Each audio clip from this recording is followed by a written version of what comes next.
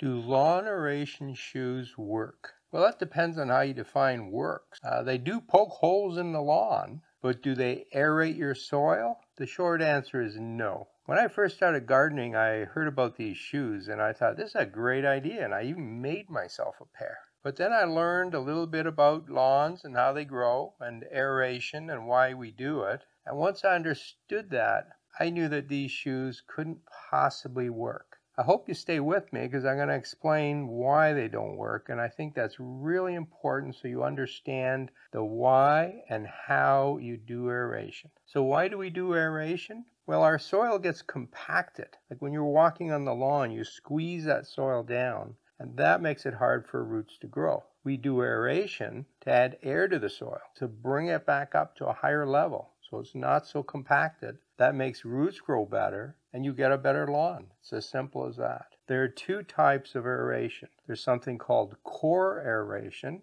and spike aeration. It's important to know the difference or you're going to waste a lot of time and money. So what is core aeration? Well, that's where you take a device and you actually pull a plug of soil out of the ground. Here's a picture of the soil before we aerate it. The grass is growing and the soil is slightly compacted. I've illustrated that with the brown color. When we go through and core aerate, we pull these plugs out. We basically make larger holes in the soil by pulling the soil right out. Over time, the soil around that hole can move into the hole, basically get more air into the soil, and the soil becomes looser. It becomes less compacted because the soil can move into that hole we left. Now let's have a look at spike aeration. It's done with similar devices except that we don't take the core out.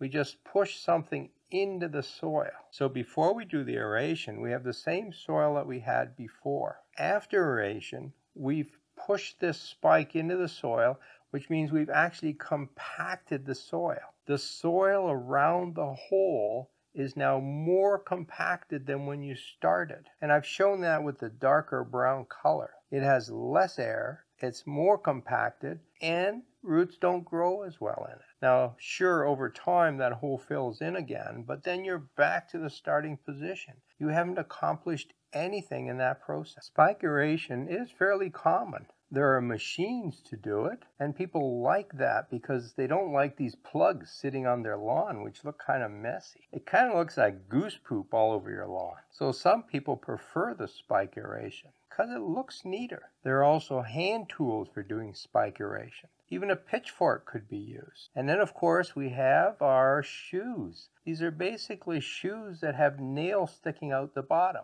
They do make holes in the lawn, but they actually compact the soil. They don't work. Does core aeration work? Yeah, it certainly does work, but a lot of lawns don't need it.